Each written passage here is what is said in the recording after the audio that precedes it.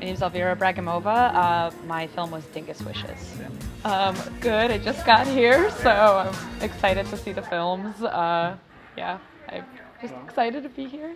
Most difficult part of creating my film, it was a huge cast, so scheduling, it was a lot of comedians from Second City and IO, and I wanted like very particular people, so I guess just scheduling all those people, because casting was the most important thing to me. So I guess, yeah, that was actually, once we got to set, because we did quite a lot of prep work and pre-production, once we got to set, the whole thing flowed pretty smoothly, so I felt like I wasn't doing any work on set. So I think once we started rolling, it was just really nice to see that everybody was prepared, everybody was ready to go.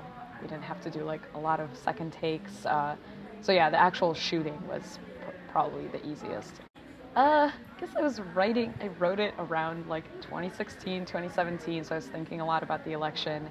I wanted to poke fun at both sides of the aisle a little bit, and I've always wanted to make a children's movie, so kind of distilled it down to a fable, or a metaphor of the voting process, and just wanted to make something silly about kind of a serious topic. So I guess the election inspired it in a way. I guess the message is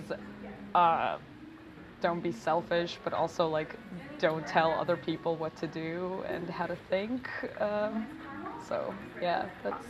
I'm just now starting to kind of go through the festival circuit, and I've been meeting a lot of other writers and seeing films that I guess you would never find online, and obviously like a lot of them are shorts that you wouldn't see in theaters. So you're seeing a lot of like perspectives that don't make it to the mainstream.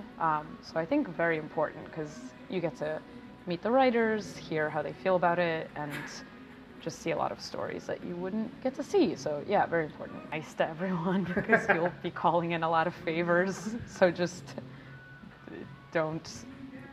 be nice to everyone. Yeah. And just remember how it felt when you were like a PA and the director was being very nice to you. Try to make people feel that way when you're in charge. Yeah.